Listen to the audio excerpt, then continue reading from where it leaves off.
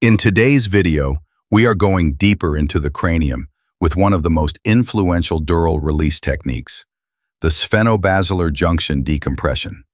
So this is the sphenoid bone, and it is called the keystone of cranium because it connects with every other bone in the skull.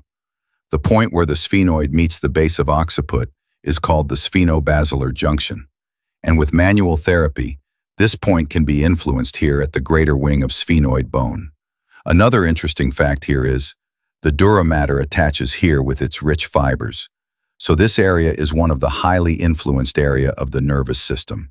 And in between sphenoid, some highly important neural structures such as brainstem, pituitary gland are also located. And if this area is upregulated, symptoms such as tension headaches, poor sleep, sympathetic pain are seen in body.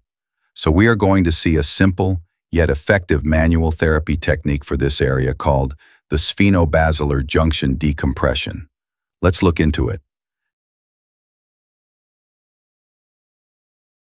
Patient lies supine and relaxed. Therapist sits at the head of the table.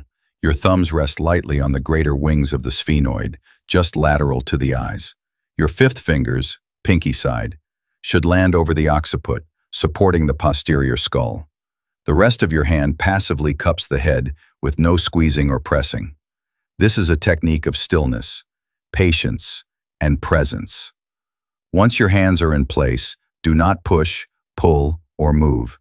Stay in this neutral hold for 90 seconds to 2 minutes, or until you feel a clear release, often experienced as softening of tissue, and deep exhale or sign from the patient.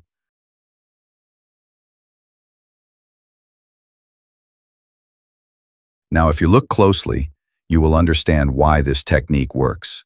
From the Sphenobasilar junction, dura mater connections arise till the sacrum, and the alignment at this junction also influences the alignment of the spine. So that's why this area is so important to release in manual therapy.